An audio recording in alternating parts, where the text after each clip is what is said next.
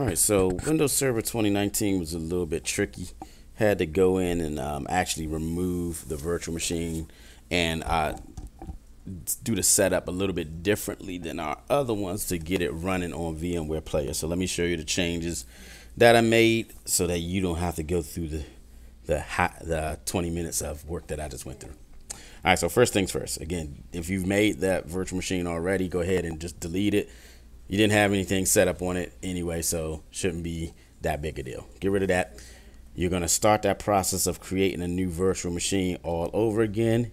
You're going to say create a new VM. This time, instead of choosing the ISO right off the bat, what you're going to do is you're going to say, I will install the operating system later. This option will give us some additional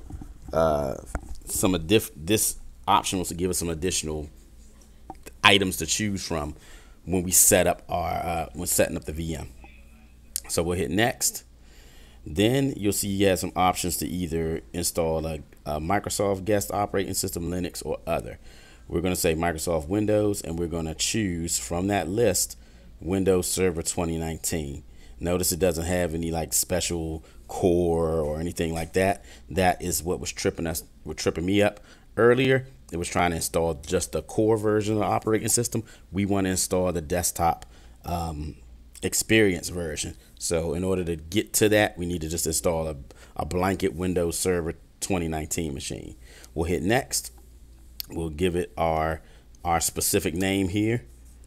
So I'm going to say W Sanders dash Windows Server 2019. I'm going to put 2 here because I have one already set up, locked and loaded. Next, here we're going to do something different as well. Instead of having splitting the disk into multiple files, we're going to store everything on one virtual file, one virtual disk as that single file. So we'll choose that option and we'll hit next. And then here's our summary.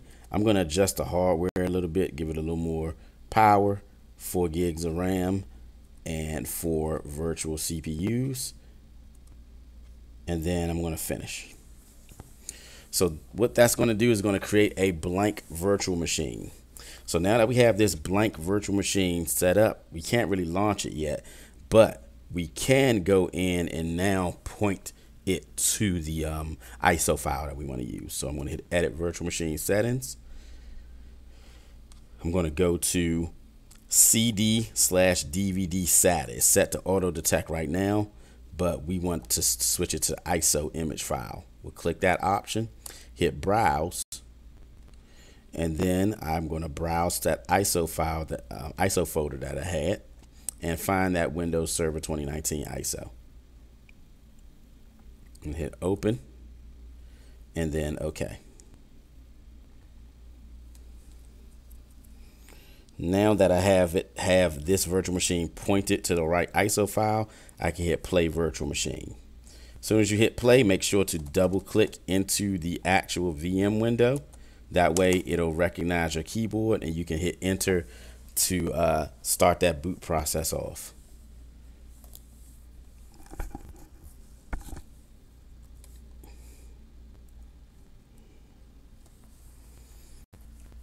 We'll let Windows do its pre-boot process.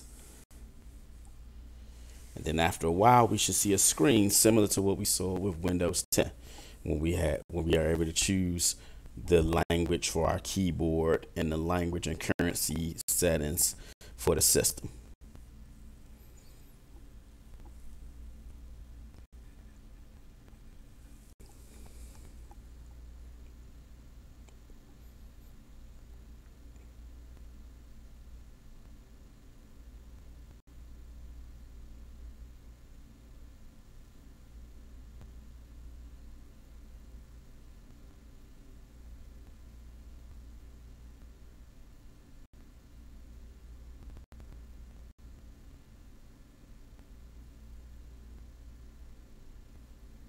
All right, so this is that screen, Windows Server 2019, our language, time, currency, and keyboard layout. We'll go ahead and hit next.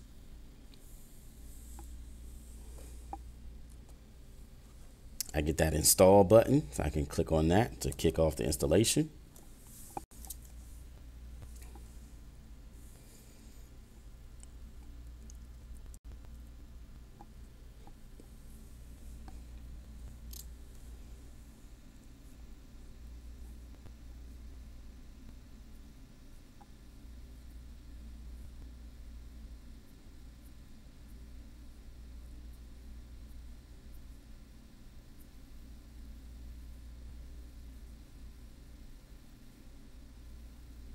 All right, now we're going to choose Windows Server 2019 standard evaluation with desktop experience. The other standard version is the CLI version only. It only has command line. We want to be able to see the GUI for our purposes because we will be logging directly into the system. So I'm choosing desktop experience and we're clicking on next.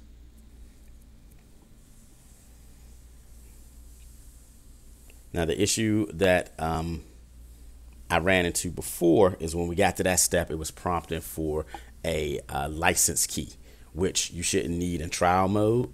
So by redoing the way that VM was set up, was able to get past that step that was requiring a license key, and I was able to get to this now able to get to this end user license agreement, and then we can move on there. And this part should look familiar, just like what we saw in Windows 10.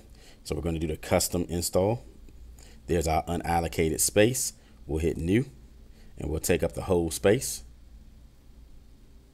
and it's going to create those additional partitions for boot features, but that's totally fine. The majority of the space will still be set aside for the primary operating system.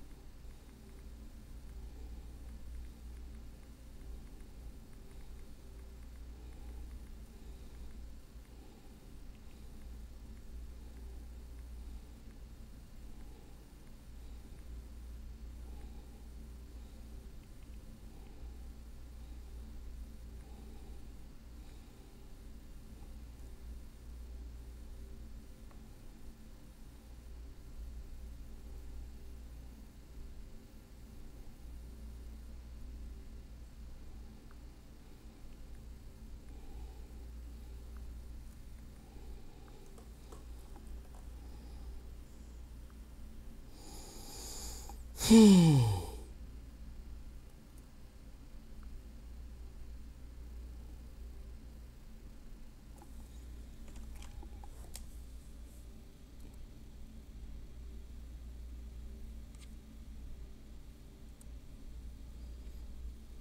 right, sorry about that. So now I will choose the primary partition, and we will let Windows unpack its files. This will take a little while, so I'm going to pause here. All right, so after about 15 minutes, installation seems to be done, or at least the portion that of that automated part. And now we have to set up our administrator account. Again, every operating system is going to need at least one so that you can do configuration changes. It's already going to be set to the default, which is that built-in administrator account. I just need to give it a password. So let's do that. Super secret password. And once I get that password in there, assuming it matches, I can hit finish. Oh, doesn't match. How about that?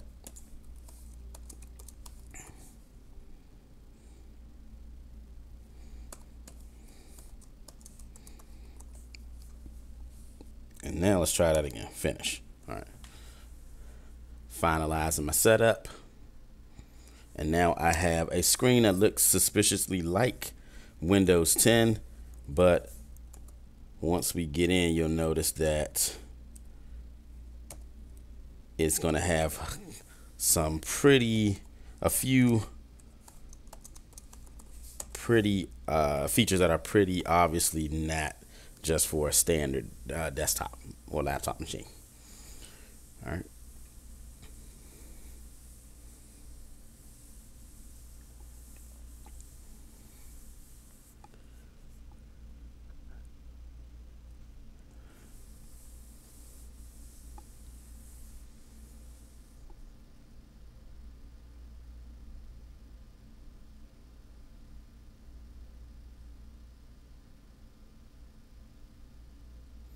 All right, we are now in our server. We got our desktop, and typically when a server launches, the first thing that opens up, or at least a Windows server, the first thing that opens up is the server manager. It's also trying to connect my network. I'm going to go ahead and allow that.